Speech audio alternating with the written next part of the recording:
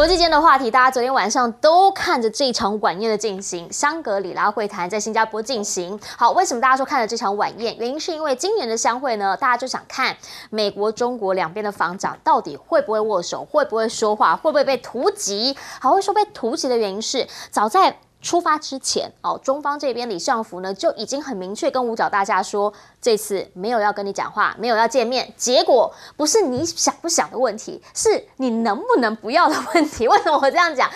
因为你们两个人在晚宴上面，你们就坐同一桌啊。你看看，这个是 Austin， 这个是李尚福，中间呢基本就隔2个人。那你要怎么不碰面嘛，对不对？很难嘛。那所以呢，最后 Austin 就是跨了2个位置，主动的走过去跟李尚福握手，同时问候，说很高兴认识你。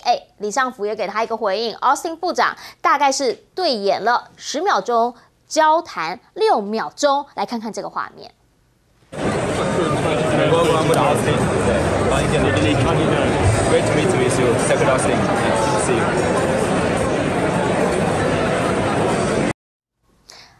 就这样，这个就是这一次美中防长在相会的会面。其实呢，在先前大家就在讲说会不会场边堵人啊等等，微博上面也开始很多人在讨论这个话题。好，包括讲啦说中方呢，甚至说据说还为了防止 Austin 碰瓷，意思就是说他故意制造2个人呢就相遇啦、巧遇啦、碰在一起啦，所以呢。他们讲旁边其实还有2个军方的人，特别放了2位中方随行人员啊，这个据说是翻译啦，说要护卫李尚福，把他隔开。没想到 Austin 还是自己主动的靠过来，所以被他的热情攻势碰瓷成功。但是 Austin 是怎么样看这件事情的？他的讲法就是。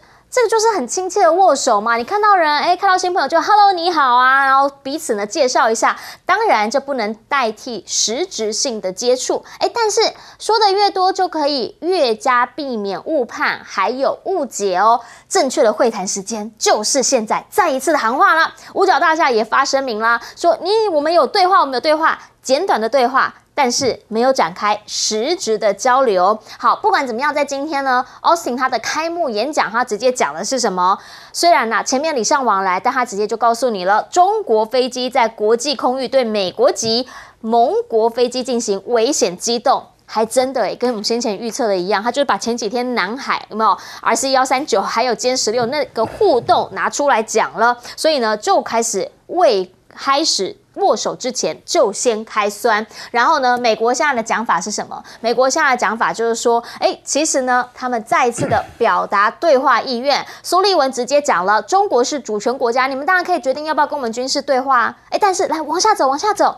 我们说这些话，我们不是要跟你讨东西，或者是很卑微的要求你们跟我对话，我们只是想说 ，Hello， 我们准备好咯，等你哦。那到底有或没有，我们现在都还要等着看。当然，国际间所有的盟友都希望两边能够对话，毕竟2位大朋友嘛。像包括了澳洲的总理艾班尼斯呢，就直接讲了，说基本上外交上头深度冻结沉默，可能会导致猜忌，还有这一些怀疑等等等，那就会变成很大的一个风险了。所以拜托，如果你们对话破灭的话，对世界有毁灭性的影响，可不可以有更多的交流，更大程度的一个交往，避免这些误判还有误解？当然，大家都希望两边能够对话。那美国都会讲说没有啊，我们在等他啊。中方的回应则是很直接，华春莹讲了，你们一直抱怨说为什么不跟你们讲话，不是嘛？要有诚意啊！你们忘了吗？我们的国防部长还在你们的制裁名单上面呢。那你们提出会晤之前，你至少先把他的制裁给解除吧，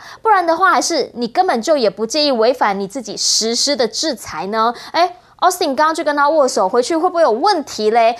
这个程序性的问题，中方非常在意。好，现在呢，在双方的一个谍对谍事件里头，还包括了这一个，说美国的中央情报局长上个月曾经秘密访华，匿名的官员呢跟《华尔街日报》爆料说，上个月他有去中方访问，还强调在情报管道方面其实都是非常的沟通顺畅的。可是其实官方都没有公布相关的细节。那这个讲法呢，苏利文是有提到，他讲说，我们愿意在不设前提的情况之下跟军控就军控方面展开磋商。怕的是什么？怕的是说你们会不会导弹一射，然后就把我们的所有武器、所有战力一次歼灭。好，所以他们现在也要防这件事情，开始呢把他们在亚洲啊，或者在中方邻近的这些军事基地的部分武器装备分小包装，好放到各个大大小小的基地里头，避免鸡蛋放在同一个篮子上。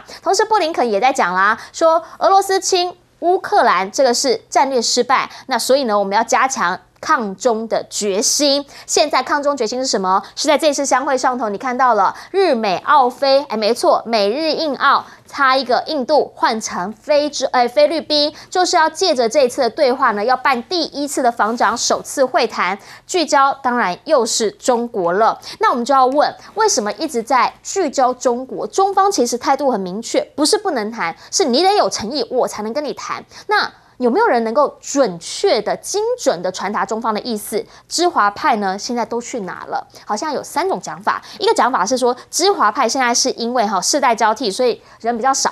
那个讲法是说，现在美国国内其实就是新麦卡锡主义，也就是他们这个强大这一些美国人的这种白人的主义呢作祟，所以呢，让这一些比较了解中国的人不敢发出客观的声音。第3个则是说，现在基本上大家就是要扭曲对华的认知，到底哪一个才是真的？他们到底想不想知道实情是什么？想不想解决问题？还是只是想要彰显问题？来，回到头来，请教介大使怎么样来看？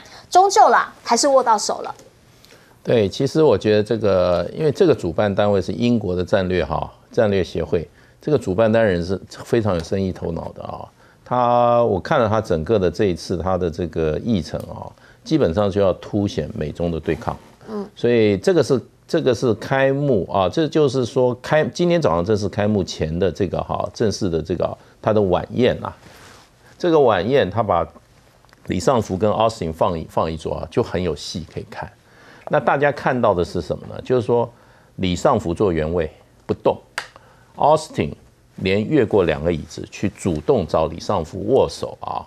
我想这个就正好显示美国这个文化的特质。美国这个文化的特质是欺软怕硬，你越软啊，我还给你越2个椅子呢，我1个椅子我都不越。可是你要对他硬的话。美国就怎么？美国是服硬不服软，所以这一次事实上，过去就是在这次香港大会议里面，很多发展中国都是用强硬的方式对付美国，而且这次美国也对外透露说，大陆这次拒绝让李尚福跟这个奥斯汀见面是非常非常明确而快速的。那这个都是对美国来讲都是中国大陆一种强硬的姿态的一种展现所以我认为美国是遇强则弱，不是遇弱则强所以呢，美国遇强弱，今天他这个做法就是非常符合美国这个民族的民族性。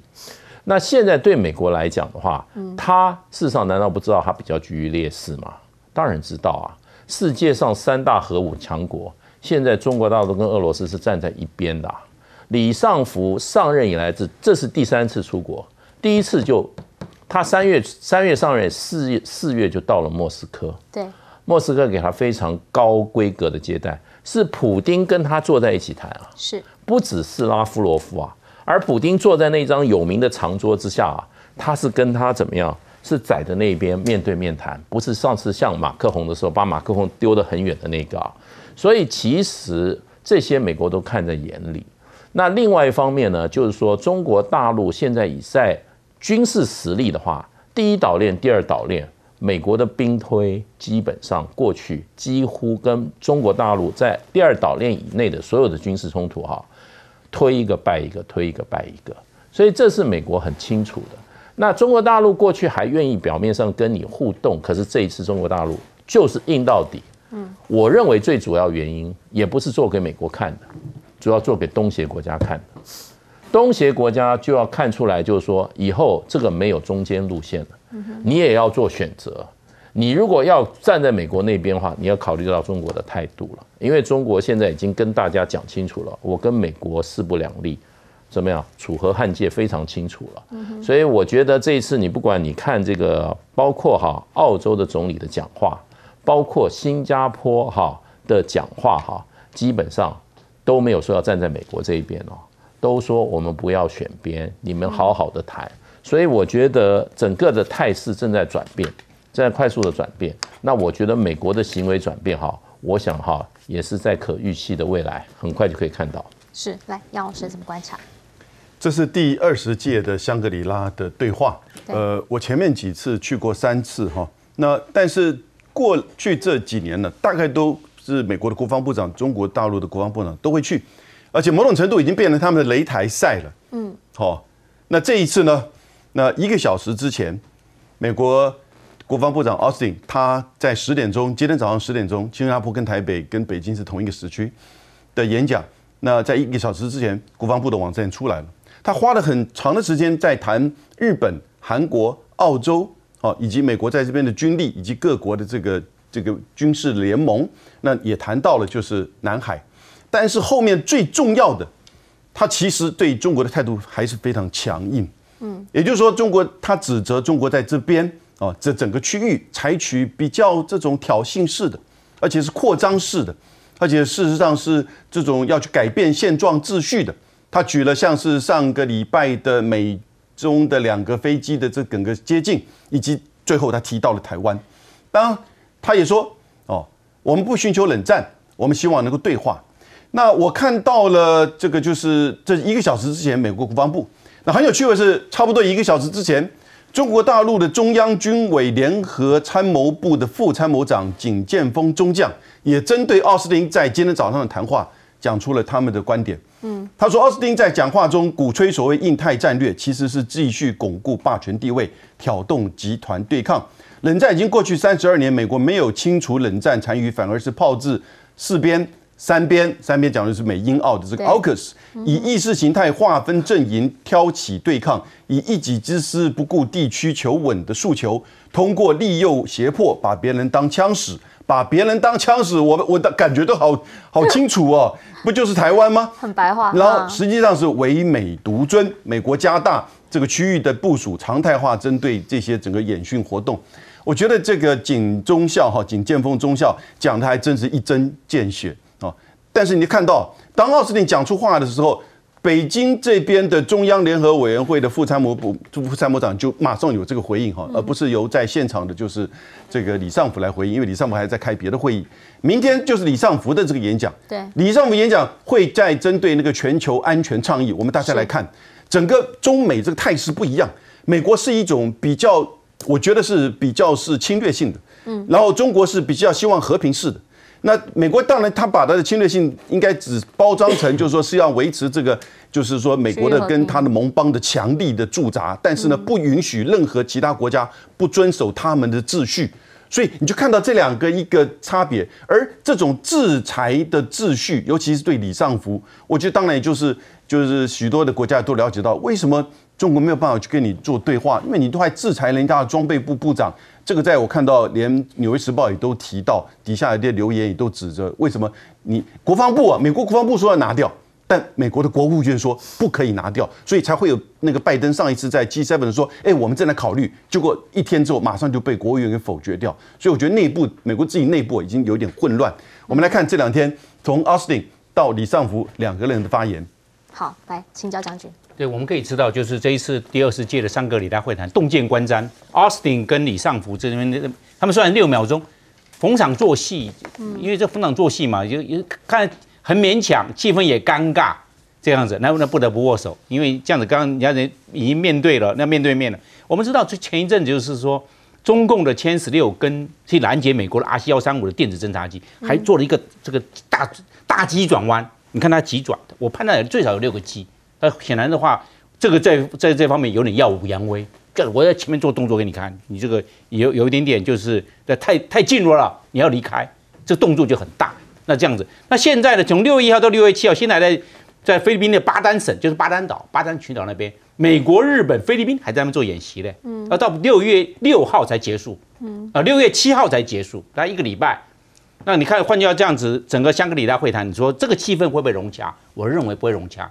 上一个礼拜的这个歼16拦截阿西要松，这个礼拜这个美日菲在巴丹省，就在南海的这个东北方的海域，在那边做演练。那你这样的话，这个气氛会好吗？不会。我认为这个他们之间的这种热对抗、冷对抗、热对抗，他们是交互的。集团的对抗，这个架构形成，想去改变很难，因为它这个是不管是重返亚太战平衡，一直到印太战略，它是一系列一贯的演变，就是要跟中共搞对抗。那这个结构形成之后，想要去改变这个结构是蛮难的。你要想要去改质变，这是可能性是非常的困难。那这次我比较看到的就是说，他这香格里拉会谈的时候，他那个奥斯汀跟李尚福中间有一个解放军的少校，他是翻译官。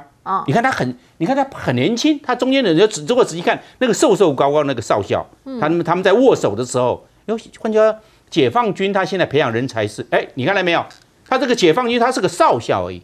我们必须来讲这个重要的会议，香格里拉这第20届，28个国家参加，就是洞见观瞻的人物。好，那我们派一个阶级高一点的做翻译官，没有，他用年轻的人做翻译官。换句话说，他对年轻的培养，我们可以看到解放军在这一方面，他从年轻就开始培养。这样子的话，他在国际各种场合他就耳熟能详，他就能够控制。所以培养要从越早越好，越早的 CP 值越高。如果越晚的话 ，CP 可以用年限就短了 ，CP 值就低了。所以我们会看。这些刚刚这些眉角角只是看这些影像，但从影像之中会看到一些猫腻。那知道这些猫腻之后，我们就知道我们将来是好的，我们要去把它学，以敌为师，你才可以超越敌人，你才可以让你的国防力量更强大。我们有时候也要看这些猫腻，从猫腻之中学到一些经验。好，确实啊，我们等等广告回来呢，则是要继续来看看，因为现在在美国他们国内，大家更在意的是，哇，终于美债这个炸弹解除了。我们等等回来。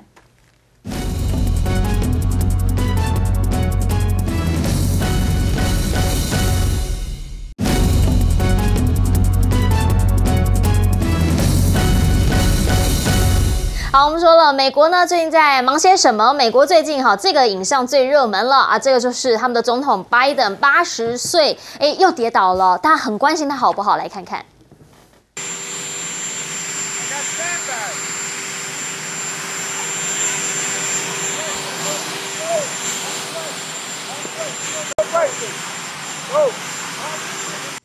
好，开玩笑说不开放提问啦，但是他想要证明是他很好，小跑步2下有没有？但是呢，他其实是在这个空军官校的毕业典礼上面，不小心被这个沙袋给绊倒了。好，现在呢人没事，同时他心情很好啊，原因是因为美债终于拆弹成功，美国参议院呢现在也通过了这个债务上限法。那他的讲法就是说，没有人在谈判当中取得他们想要的，但是美国人的巨大胜利。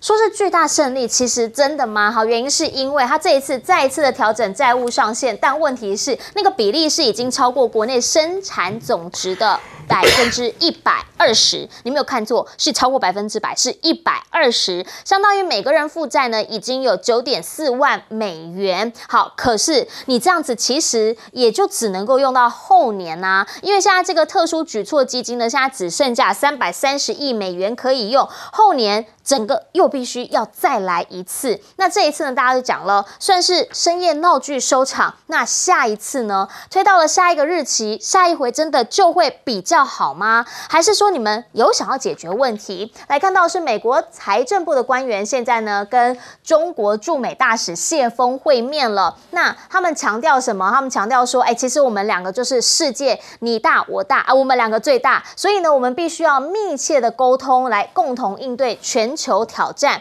他们声明讲啦，会晤很坦率，很有建设性，开放沟通，负责任的管理双边的关系。讲的好像谈了很多事情，对吧？可是我们就要问，那中方呢？中方也会告诉我们谈了什么吗？然后谢峰的 Twitter 上面，忙碌的一天获得短暂的休息，他在看书。后来之后呢，帮季辛吉来庆祝他100岁的寿辰，然后整个过程当中好像没有看到跟财政部这一些讲话的内容，比较关心阳光书还有季辛吉，这个两边好像比重上面又有一点感受到不一样咯。而现在中方在忙什么？中方其实呢，他们现在也去参加了一个外长会议，这个是金砖国家的外长会议。好，他们的副外长就讲啦，中方会全力支持主席国，这一回是轮到南非他们的一些相关的工作。而这一回其实大家讲他们有几个重点的话题，一个就是之后要办所谓的峰会嘛，第二个就是美元的替代货币，很多人就会开始在讨论啊。第一，我们有越来越多的新成员要加入了，俄罗斯方面说有10几个国家等着要加入啊。那印度外长则直接讲了，说你要知道现在的状况就是大家都希望世界是多极的，要重新平衡，不要让那一些少数的大国来掌控我们所有的人。好，所以如果真的要有一个共同货币的话，那主要的原因，彭博社的报道讲了，就是希望避免美国因素影响，不要被这些西方国家制裁影响，希望能够走出自己的路。好，现在开始了，有一个新的群体金砖，而且他们整个份额在全球市场上面越来越大了。来，介大使，你怎么样来看？毕竟对于美国来讲啦，拜登他现在只是想要先证明一件事情，就是选我还是没问题啦，我身体很好。对，拜登跌倒的比率是蛮高的，而且那个发生频率好像越来越密集了。这一次踢一下，不管踢怎么样，我觉得基本上我看了就是还是年纪大，他的腿比较没有力量了。所以稍微绊一下就整个摔，而且这次摔的还蛮重的。其实我是建议他，我是比较悲天悯人，我建议他还是好好到医院彻底检查一下。这个年纪大的老年人摔跤真的是不要这样子不当一回事啦。对，那可是这个摔跤其实我们是第三者在看，美国国内尤其民主党的候选人纷纷起来质疑。对，这个美国是很现实的。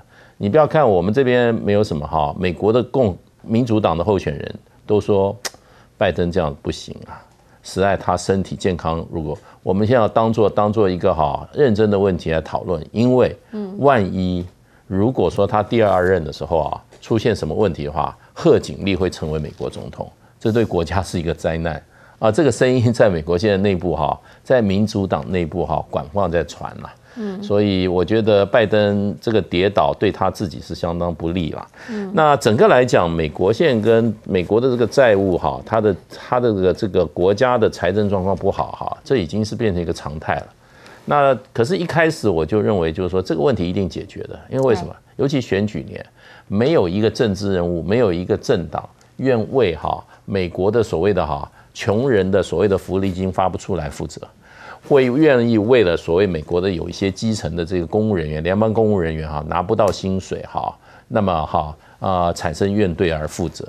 所以呢，对共和党来讲，他也不愿意做这个坏人。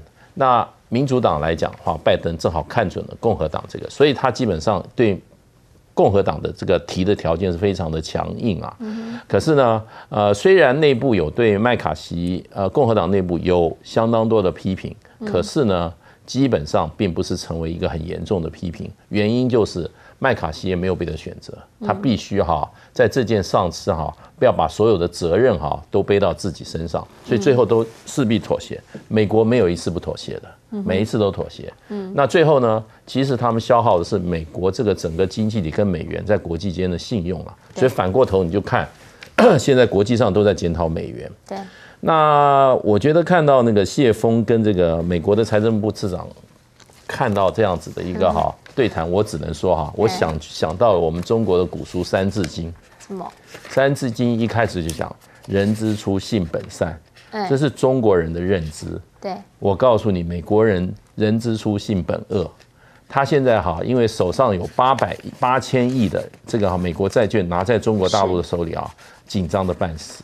因为换了美国的话，美国一定出手去整别人，那他就怕中国大陆出手整美国。在美国这个时候，所以呢，美国人党禁相放一定，尤其财政部长一定要找中国的官员谈。基本上我认为就是反映了人之初性本恶他们这个观点。就是怎么样来思考这件事情，可能跟你本身的主观意识也有关。来，杨老师怎么看？华盛顿邮报把这个拜登绊倒的这个画面只有大概30秒，放到了 YouTube 他自己的网站，一下子上100万人看。重点来了，留言超过5000个。哎呦，而且很显然都有一些留言都是美国人自己留的。讲的还这个引经据典。他说没有人可以击败拜登，只有沙包跟地板。好，我们人的一小步，但对拜登是一大叠。哦，然后呢，然后这个拜登还好，他软着陆了。啊，等等这类这种英文的这种留言呢，哎呦，哇，我看的是个非常有趣味。那但是为什么引起大家注意呢？拜登的跌倒，第一个他太常跌倒，也就证明说他的这个健康的状况其实是真的一个大的问题。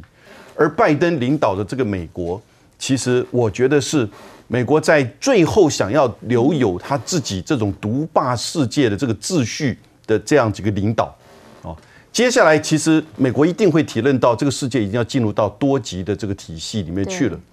可是呢，拜登，你看刚才奥斯汀在香格里拉会议的讲话就是如此，透过这种离岸的这种联盟，也就是说，在这个区域印太区域的离岸的联盟，然后呢，这种海外的驻军，最后还是用军事的力量，再加上美元的力量来去维持美国的霸权，但是他这个决策呢，控制在一个经常跌倒、会被沙包跟这个地板所绊倒，而他的健康这么的让人担心。如果他连任，真的会出现可能这个就是他的健康状况，然后他的后继者跟他之间相差很大。还记得罗斯福跟杜鲁门吗？这就是造成后来2次大战之后那个冷战为什么一下子形成。研究冷战的很多的历史学者认为，当时的杜鲁门主义，就是一个关键因素。那倒不是因为说这个苏联的这种不断的对外扩张，他的动作事实上是反映于你不断的在制裁他，不断的在打压苏联。那杜鲁门是一个什么样？小商人背景出身，做一个参议员乖乖牌，才被这个罗斯福选为做这个副总统。所以这个情况会不会发生在就是这个美国？我们这个现在非常的担心。那如果是另外这个川普的话呢，他也只能做4年，但是这个川普的4年又会怎么样呢？也是让人觉得很有兴趣的。好，来请教司令。这个美债这个调整啊，我认为他这一次的是过关嘛，好像1960年以来到现在为第79次了。他这个众议院是314票比117票，大概3比，大概我们讲了就是2/3比1/3，换句话说，绝大多数通过。那参议院呢是63票比36票，也是这个2/3比1/3。换这蛮悬殊的。那换句话说，这个美债的问题暂时解决。如果这美债没有解决完了，那联邦政府关门放无薪假，然后这个签证也不能发了，对不对？还有呢，就是所有的国家公营通通关门，因为没有钱了，而且830万人立刻失业，因为你这个钱没有钱了嘛，空了嘛，国库空了，所以这个我们一看就是会通过，又不是第一次，已经第79次了。那我们再看了，原则上美国这个产业的结构，我认为它如果没办法调整，那这问题可能每一年都要去面对了。因为它去年2022年美国贸易赤字、贸易逆差1.19兆美元，你看每一年都破兆。那在这个状况下，它坐吃山空，它一定要强化它的制造业。它现在目前的制造业只占全世界的17.8%，那太小了。你看美国那么大的国家，军火占40%，全世界，但是它的制造业只占17.8%。是弱了，要从真正源头是要促进外销，要增加外销就降低了它贸易赤字。你不然你贸易逆差太大了，那你就吃老本了。你印美钞，现在人家不要美钞了，你要把美债赎回来。你现在美钞没有，因为大家把钱拿出去用其他，大家知道一直在买美债不管用，要把这钱拿出来去活用，去投资，尤其中国大陆是全世界我们在外汇存底最多的嘛，3兆，包含在持有美债8000多亿美元。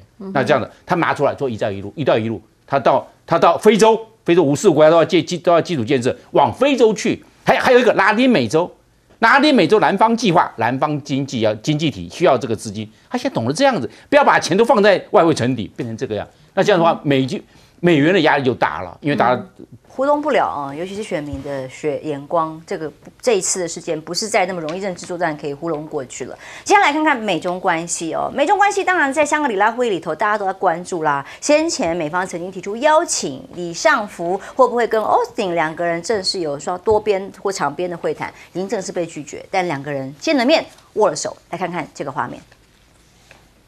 美国国防部长奥斯汀，对，帮你见了。Great to meet you. Second Austin. See you. 大家帮他数一数，就是1、2、3、4、5、6秒哦，两个人就寒暄一句啊，很高兴认识你 ，Nice to meet you， 然后就结束了。然后就什么都没有了，而两个就各自往不同的方向走啊。当然客客气气，却也没有要进一步交谈的意思啊。那么外交事务的记者在现场观察说，其实是 Austin 主动先上前问好，然后双方随行人员才说跟他介绍，哎呀，这位是美国的国防部长 Austin， 应该一看就认得出来了吧？那 Austin 后来事后有说哦，两个人要见面这件事情被拒绝呢，是一种不幸。那么双方并没有进行实质性的交流。那么接下来 Austin 将会在6月3号进行美国在印太地区的领导的演讲。那么李尚福呢，自己演讲的部分是中国的新安全倡议，各走各的路啦，各唱各的调。那么在中国外交部的助理这个发言人华春莹的说法特别呼吁美方不要忘记，我们中国国防部长还在你美国的制裁名单上，他这样提醒美国他说美国一直抱怨不能跟中国举行国防会晤是一种不幸啊等等的啦，但是美方在对李尚福的制裁却还没有解除，而毛宁也说美方必须撤销制裁，才能够为沟通对话扫除障碍。那不具名的美国国防官员也说，从2021年以来呢，已经有超过12次以上的要求都被拒绝，也都没有得到任何的回应，所以要沟通。怎么办呢？拿出诚意来，显然解除制裁会是一个前提那么现在拜登是不是派了密使特别到中国去，想要破冰？这个是美国媒体的一个报道，英国媒体《金融时报》的报道，他说是拜登派了中情局局长，上个月就要5月份而且是中情局很特别，秘密的访问了中国，要缓和双方的紧张关系。可是大家一看到这个名字，就会觉得，会真的缓和吗？因为他是 CIA 的局长伯恩斯。白宫跟中情局对这个新闻都表达不予置评，但是前白宫中国事务主任韩磊说，派遣伯恩斯附中有一个好处，就是中国官员很熟悉他。但是是哪一种熟悉呢？为什么大家外界看起来他好像比较是反中抗中的？以他过去的记录来说，他曾经公开表达，习近平的犯台决心退缩，是因为西方团结让俄罗斯攻击乌克兰的这个进展挫败，所以呢会让习近平产生退缩或害怕。还有他曾经说，中国大陆是美国最大的国家安全威胁，中国是最大的地缘政治挑战所以伯恩斯誓言要抗中。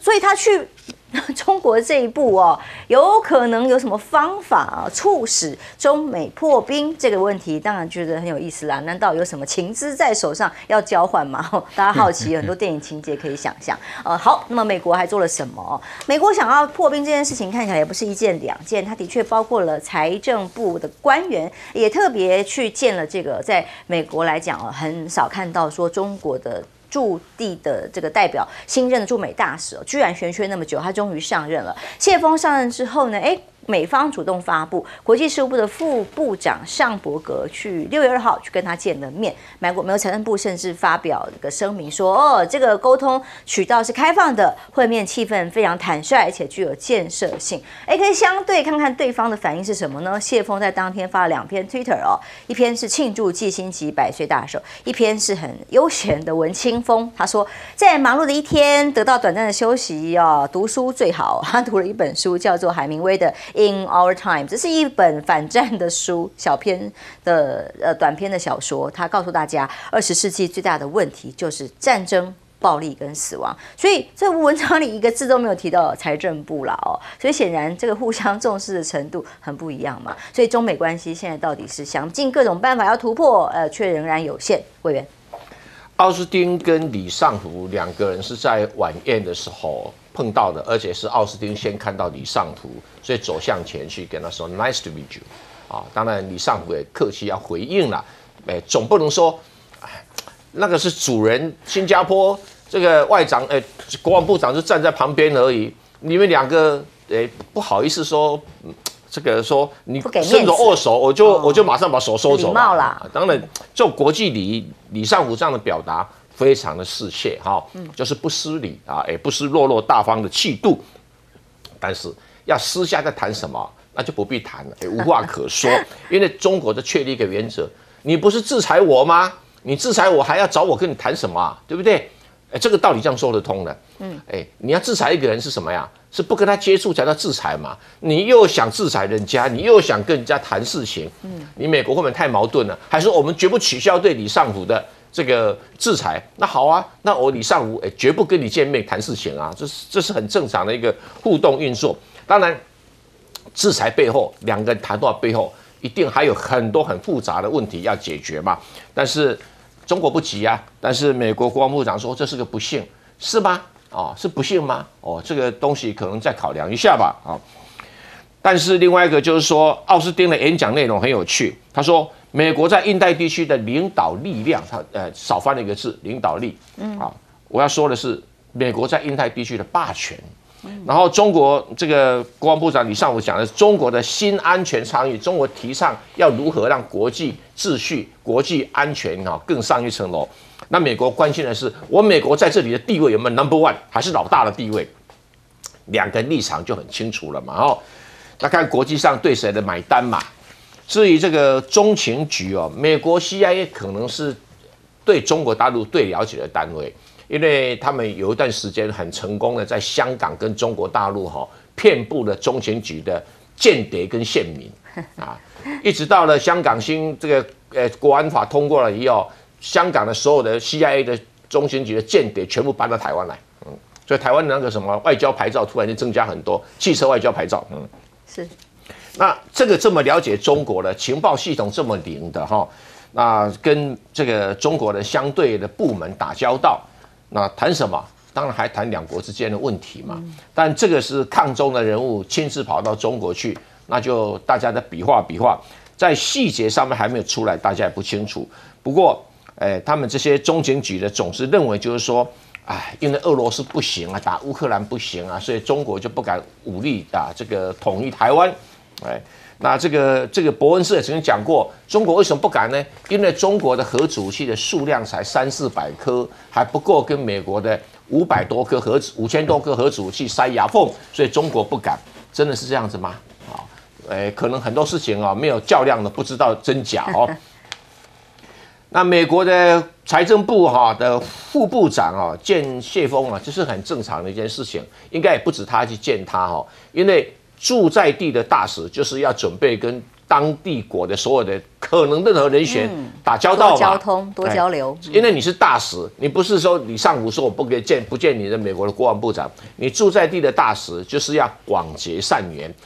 几乎要做到来者不拒。像秦刚上次当驻美大使的时候，布林肯不理他，拜登不理他，然后他一个人接触到美国各个阶层里面，主动去交往做朋友，还上媒体的。那谢峰表现的现在更悠游自在，为什么？现在是美方倒过来要跟他见面。那为什么？就是要卖美国联邦政府公债嘛。那这个谢峰也讲过啦，我是代表习近平主席来的。你有什么事告诉我，我就传回去，不用层层转折。所以如果美国你要卖政府公债，你就早点讲有趣的是说这个谢峰介绍《In Our Time》，这是一本很旧很老的一本海明威的作品他这样一登的话，搞不好在全中国就大卖这本书，他又红一次了他就是很悠哉一哉嘛，就是我很轻松来到美国看看美国的伟大作家海明威的作品，等于是跟美国的老百姓做一种心灵上的交流那官员要来照常见面但是我就不提了因为见的人太多现在不用谈什么正常的事情，聊聊一些轻松的话题，这个是外交艺术很成功的一环。是。将军怎么看呢？两位国防部长要见面，当然是没得谈门都没有。但 CIA 这个时候去，有好像很多相对的有想象空间哦。这个其实以 CIA 这个局长以前的言论反中这么厉害你说他能到中国大陆达成什么样的协议吗？而且他讲的那2个理由简直很荒谬了，说中国大陆因为原子弹头少，核子弹头太少，所以软了，不敢侵犯台湾了。这个出自于 CIA 的头子讲这个话，的确是很没有常识了。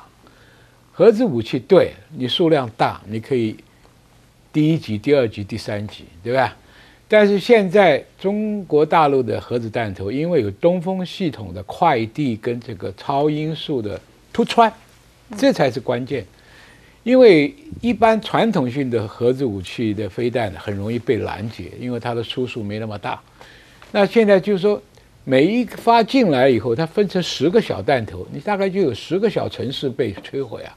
来个几发，何须要300发？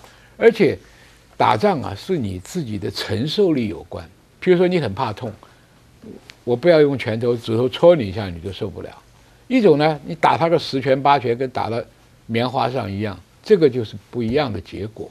所以以中国大陆的承受力跟美国的承受力来讲，核子双方都是拿来做一个威吓用的、平衡用的，而是不可能真正出现在战场上的东西。所以伯恩斯讲那个话，只是在自己碰风了，就是说，哎呀，美国绝对不怕你的。所以，那中国大陆出不出兵台湾，那不是你想象这个选项了，不是你美国这个现在已经成了衰弱的纸老虎的这个威吓能够达到的目标。第二个，李尚福，你制裁人家，而且在科技战、经济战到处在给中国泼脏水、下黑手，这个时候中国会跟你谈吗？因为什么这个奥斯汀要急着谈呢？因为经济战、贸易战、科技战都还是没有烟火的，不会引起重大的变故的，那都还可以慢慢缓冲来解决的。唯独军事冲突是螺旋形的升高，哪怕一个擦枪走火，都可能引起一次世界大战。当年这个卢沟桥也不过开了一枪，中日抗战就打起来了。这个第一次大战，斐迪南被刺一颗子弹，就引起世界大战。所以现在就是说，为什么防长跟参谋总长要见面呢？要建立热线，凡是擦枪走火的事件，透过热线就可以解决，就好像一个灭火器一样的，火头刚起来就给你扑掉了。所以美国急了说，我到处惹他，哪天因为情报不清楚，一个误打误撞，一个擦枪走火，真的干起来是美国不愿意干的。所以你看，他各部门最急的是国防部门，希望跟中国大陆的国防部门建立热线，这就是这中间的关键。所以奥斯汀姿态摆再软，都是为了达到这个目标。是，但是却也不愿意解除制裁，这个是问题啊。教授，刚刚委员提了一个重点，就是中美啊，这个在光香格里拉会议的演讲，就知道2个国家的差异跟态度。你看，美国是要讲我在印太地区我要领导，怎么领导的领导力？那中国提出来就是新安全倡议，要地区区域上面的安全跟和平。显然这个态度上就已经是完全不一样的了。其实拜登就是要极限压迫了，他用各个这个联盟的力量，想要极限压迫中国嘛，让你在各方面不可以超过他。那其实中方他们现在有点打太极拳了，不要跟你面对极限压迫，要跟你硬冲，他们的概念是这样子。我们要被你领导。对，我们还是要来看这2个会谈。其实拜登政府也丢出要谈，已经不是第一次了。今年在5月初的时候，布林肯也发表了，他说。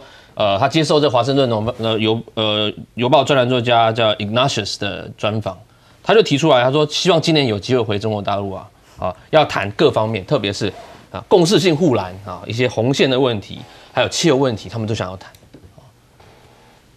外交部门都很想要复谈那当然国防安全部门他们也要想要谈，可是有一个非常重要一点就是，北京他们在处理这个问题的时候，他们是政治挂帅优先的。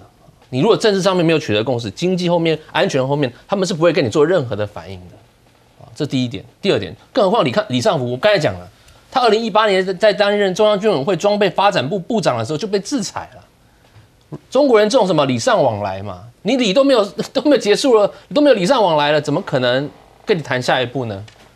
所以这一次的这6秒，这个我们讲这个是真的是基本上的寒暄握手了，他们谈不了什么东西。那这一点，我觉得接下来美中双方他们可能还要再继续多一点的不同的，不然有人一说是有密使不然接下来有更多的在各方面的要去交涉。不过这一次我们再看下一点是，那李尚福这次来新加坡有几个重要的看点。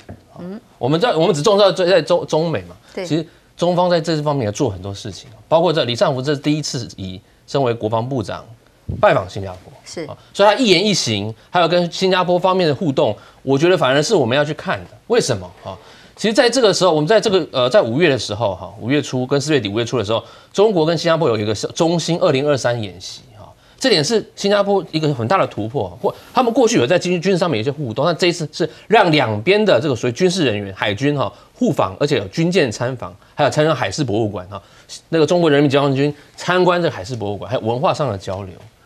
那代表新加坡对于这个南海议题，在这个安全上面，甚至经济上面，愿意跟北京做更深一步的深化合作。所以新加坡是一个玩两手、一个非常厉害的一个国家，因为他们早期讲经济要靠中国嘛，他们要跟中国继续做商业往来。他就讲了，我们为什么要选边？新加坡不选边，李显龙讲到嘴巴快破了，对不对？我们要告诉美国人东协在想什么，他天天在讲美国人搞不懂可是李显龙他就这样做了，他现在不但经济跟中国他有交涉，安全上跟中国有交涉，而且不只有新加坡跟中国在做军事演习中国跟东南亚5国也在做那个友谊2023的军事演习里面包含越南这一点美国人现在也很紧张。美国紧张的还不止还有中东呢我们来看看。美国总统拜登本来最担心的事情，当然就是美债上限，政府要破产。那现在总算获得解套，在参议院也通过了之后，整个债务上限的法案将尽快签署所以他也特别感谢众议院议长麦卡锡把国家利益放在政治利益上，算是协商成功了。美国财政部长耶伦当然也松了一口气，他说这保护了美国的信用，保持了美国的金融领导地位，对于经济增长跟稳定至关重要。但真的松了一口气吗？对于美国经济来讲债务上限的法案虽然通过了，可是呢相关的评比在惠誉来讲就还没有把美国移出降评的观察名单因为在举债上限违约大量的大规模的上限违约里头最后一刻的这个协商呢，仍然让这个在评比上面的信心不足，所以美国的殖利率很快就回落了所以在太多的这种负面的消息，让美元迈向了1月以来最大周线的跌幅。就算国会通过提高债限、解除违约的这个利多消息，还是撑不起来美元。那么市场普遍预期联准会接下来会暂停升息吗？那么当然也会影响整个股市的波动，也影响了美国是不是还具有吸引力美国为什么着急？当然还有在中东，急着要找沙特阿拉伯，为什么？因为呢，布林肯就区域跟全球议题说，急着下个礼拜要去访问喽。为什么呢？谈什么？因为呢，中国跟海湾4国组了一个联合海军阿联酋甚至退了美群，加入美群这样的习惯，我们现在群组社群社会，我退这个群加那个群。那从美国这里推出，最近伊朗、沙特阿拉伯、阿联酋、阿曼这4个国家，可是联合加入了中国的群他们一起牵头联合的协调之下，开始磋商组建联合海军，用于在干嘛呢？要保护海湾地区。所以刚李尚福讲这个新安全主义但美国知道这个事情的影响会很大吗？包括拜登在中东军售是禁卖沙特阿拉伯这个制导武器给阿联酋的那到目前为止禁令也还没有解除那现在要谈到中东去谈什么但这个政府的风向是如此，企业风向就精准了。大家都知道，在最近很夯NVIDIA 黄仁勋执行长在台湾掀起风暴他在台湾的时候也讲得很白，大家虽然看到了台湾也许制造不用在台湾，但是大家不能够忽略中国的影响力。接下来他果然就要访问上海了，预计在6月6号由上海媒体、中国的媒体所报道出来的，即将访问上海，而且立刻要去见的是谁呢？马上包括腾讯字节跳动理想汽车比亚迪小米都是美国所限制或是制裁的对象。对于企业家来讲，他们对未来除了知道 AI 整个人类的科技发展趋势之外，也知道钱要往哪里赚所以自然就往这里来走就像马斯克也同样反对美国跟中国来经济脱钩。其中中国外交部说，马斯克向中国官员表示，该公司反对全球前2大经济体的脱钩断链所以在上海这个超级工厂跟员工大合照，告诉大家的讯息是说，马斯克当然还是非常需要中国市场，所以中国好朋友的经济圈成型吗？RCEP RCEP 所包括的国家吓坏了很多周边国家了，因为它有东协10国，澳、中、日、韩、纽西兰15国都完成了生效程序。对于所有企业来讲啊，这些国家都影响非常的大。从2022生效以来，全年中国跟 RCEP 成员国的总进出口总额是已经到达了12.95兆人民币，等于是56兆台币哦。那么，甚至东协秘书长也说 ，RCEP 会把“一带一路”的倡议一起促进东南亚地区的经济增长。那么金砖国家也是同样啊，就是中国也跟金砖国家促成了一个所谓的大团结。这个聚焦干嘛呢？包括了巴俄、印中、南非这些金砖国家。重点开会啊，要讨论共同货币，而这个共同货币要保护各成员国之间一旦发生重要的事件的时候，避险的功能啊，显然美元已不再是他们认为可以作为避险的工具了。所以聚焦共同货币的共同的概念就在于强力针对去美元化哦，可能往这个方向发展的话，当然美国现在还是得紧张，虽然债务上限虽然暂时松了一口气，还有更多的问题得面对。委员。美国的债务上限基本上是美国内政的一种笑话，也是美国政治体制运作上的一个很重要的缺陷。这个缺陷呢，竟然任由拜登跟麦卡锡两个人在玩弄了那么久的时间。那我事前也就预测说，这是个 chicken game 嘛，之前在节目上一定会有人让步嘛。然后让步的方案呢，当然两方面都不满意啊。不过拜登很搞笑的，他竟然说：“哎呀，感谢麦卡锡啊，什么什么，不就是你搞出来的吗？”那现在美国的债务上限，其实问题不在债务上限，问题是在美国的债务是一年比一年增加，这才是个问题。现在已经超过了美国的 GDP 的130% 以上的，你到底上限在哪里才够啊？这是一个很严重的一个问题哈。他现在的做法只是说2年内先处理哦，2年内呢，美国的债务上限呢暂时取消，但是你的赤字要往下压缩。那这个还是骗别人，就是你还会继续增加。那你这个问题没有解决的话，难怪那些专门做债券平等的，像会议这个机构，还是把你搁着觉得你这个还不太稳。你这个不稳，那个不稳，很简单嘛。你美元的强势，当然就很容易滑落。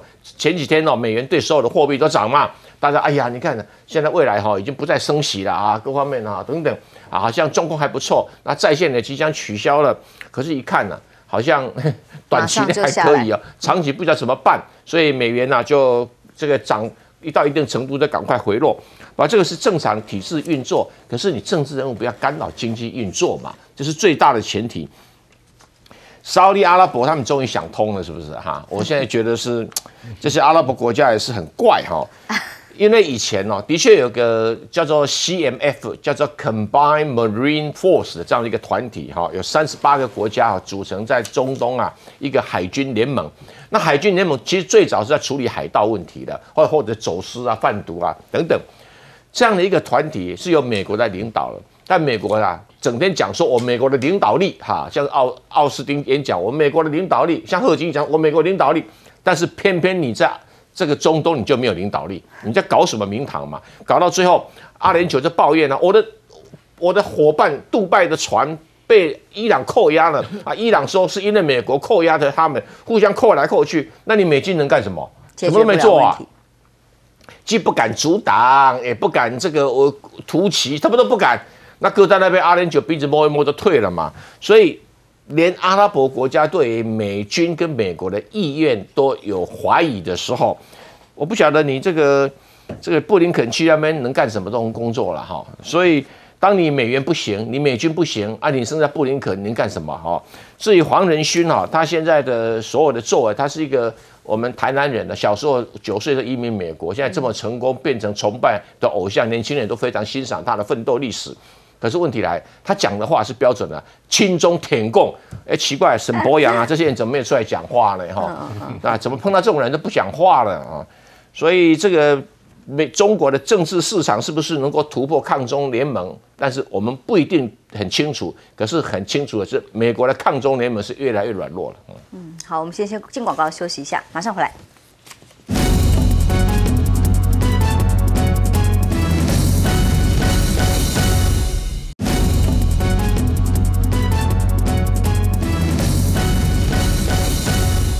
回来，当美国债务上限的问题总算解决的时候呢，但是大家在看，美国急着要往中东出发，为什么？因为正在组成一个所谓阿联酋、阿曼跟伊朗、沙特阿拉伯的联合海军跟中国一起要合作，这就很有意思了。我们看看这4个国家：沙烏地阿拉伯、阿联酋、阿曼，没有造舰能力，是，对不对？那伊朗有几条船是苏联的老船呢？根本苏联自己都在俄乌战争都被干掉很多船，对。所以将来可预见的将来，他们要成立联合海军，一定会向中国大陆买船，一定是买052、054、7000吨级的，在他那个海域里面执行安全问题，执行这个国家防卫的问题。所以这是一个趋势了，因为现在金砖5国里面这些国家已经在里面了，所以这个军火买卖大概美国的手伸不进来了。第二个问题啊，你讲这个美国的美债啊，我讲是歹戏拖棚，不知道搞了多少次了。我们很早就知道最后一定会通过的，要不然选举的罪名就扣在你头上嘛，都是你妨碍了国家的这个公务员不能发薪饷，军队不能发薪饷，那这个罪名扛不起，是吧？所以美债问题啊，这个是叫歹戏拖棚啊。另外，特拉斯是个很聪明的商人，我讲过，对世界情势的敏锐度是商人最敏锐的。特拉斯为什么跑到中国大陆？你说马斯克为什么跑？因为中国市场是最大的，而且是一个新兴的市场，中产阶级多了，汽车需求量就大。这是第一个，市场够大。第二个，中国的工人比美国的工人、比欧洲的工人要便宜，而且肯吃苦耐劳，就是说没有什么强势的工会。第三个，它就地生产、就地贩卖，它的运输成本降低。第四个，电池是中国的最好，宁德，他拿到这个东西，勉强可以跟比亚迪两个相匹敌。另外，外销欧洲，一带一路的这个铁路已经打通了，他直接在这边生产，接着就到欧洲去卖了。电动车是未来全世界汽车的一个趋势，只会扩大不会缩小。所以中国大陆为什么同意在上海又给地又给别人？因为它也需要特斯拉的这个一个技术，就是它的火箭升空可以回收。你知道发射太空火箭是很贵的，那以前射完了就掉到海里去了。特拉斯它可以回收，将来在中国大陆的太空这个领域里面省很多钱，所以这个两个一拍即合。所以就连不管是黄仁勋或者是马斯克都要跟中国合作，也没有办法像美国要求的中美要锻炼啊，办不到啊，企业。你制裁没有用的，商人的鼻子是最灵的，市场在哪里清楚的。所以你看那个巴菲特连投资马上卖掉，台积电的马上卖掉，马上转，对不对？商人比这些政客有意识形态在作祟，商人就是唯利是图啊，没有钱赚他搞什么？是市场才是关键。休息一下，马上回来。